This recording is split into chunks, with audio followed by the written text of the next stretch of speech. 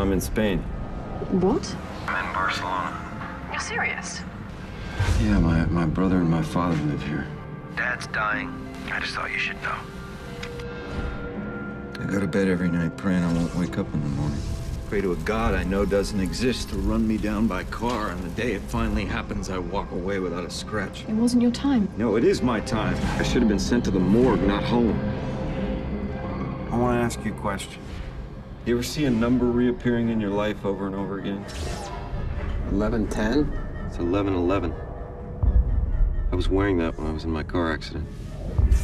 It's the time of death on David's death certificate. Your attack happened at 1111. You think because you're seeing some number over and over again that someone or something is trying to contact you? It's a sign, right? It's an activation, but from whom? The Bible warns about divination. If something is trying to get your attention, it's not holy.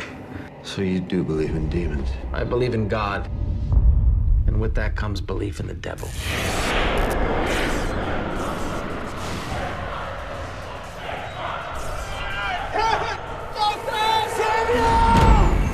What was that? They're here.